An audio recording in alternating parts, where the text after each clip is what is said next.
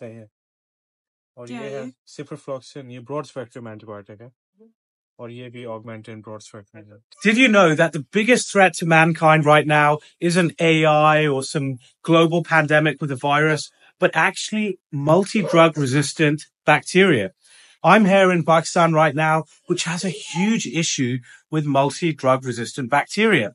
The reasons behind it are many, but the main one is ease of access to antibiotics, lack of knowledge amongst prescribers. People with the common cold or virus are prescribed antibiotics like it's candy, leading to this problem. The WHO actually estimates that between 50 to 100,000 people each year here in Pakistan die from resistant bacteria. Worldwide, more than 5 million people die from multi-drug resistant bacteria. The question to you and I, though, is what are we going to do about it? The first thing we can do is, if we live in a country where antibiotics are freely available, is make them on a prescription-only basis and urge our government to do so.